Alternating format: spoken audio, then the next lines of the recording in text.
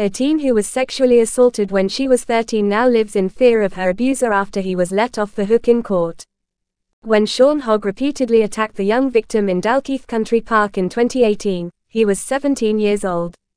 He was found guilty of rape earlier this month, but because of new sentencing criteria for people under 25, he was instead given 270 hours of unpaid labor instead of a jail sentence.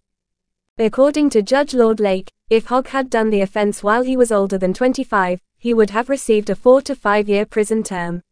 In a statement, she claimed that after the attacks, she developed PTSD, experienced panic episodes, and self-harmed frequently. She added that she had received counseling for 3 years.